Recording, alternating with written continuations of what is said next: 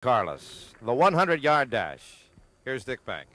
John Carlos should have this all to himself here against a sprint field that cannot be called a strong one. In lane 2 is Lorenzo Russell of the California Track Club.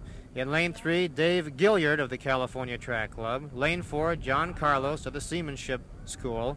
Lane 5, Willie Charles Deckard, California Track Club. Lane 6, Walt Butler, the Pacific Coast Club. Lane 7, Lennox Miller, the Southern California Striders, and Lane 8, Bob Dudley, the U.S. Marine Corps. Here he is, the unquestionable king of the world sprinters today, 25-year-old John Carlos, who learned to run on the streets of Manhattan. He's on his marks.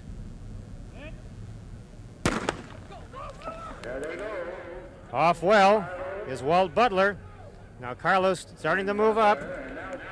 Willie Deckard moving into second. Carlos winning the competition there very easily over a lackluster 100-yard dash field. Very simple, very routine for John Carlos as he adds still another sprint victory to his record. Here is the rerun on the 100-yard dash race. Carlos off well, but not exceptionally.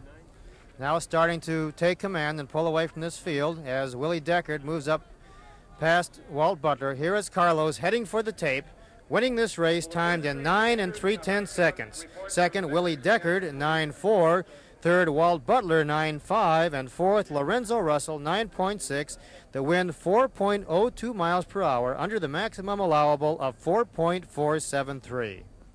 The Amateur Athletic Union is the largest national sports governing body in the world, with 11 sports under its jurisdiction currently on the Olympic schedule of events. AAU International Track and Field Champions will return in a minute. I'm Roy Chapin, Chairman of the Board of American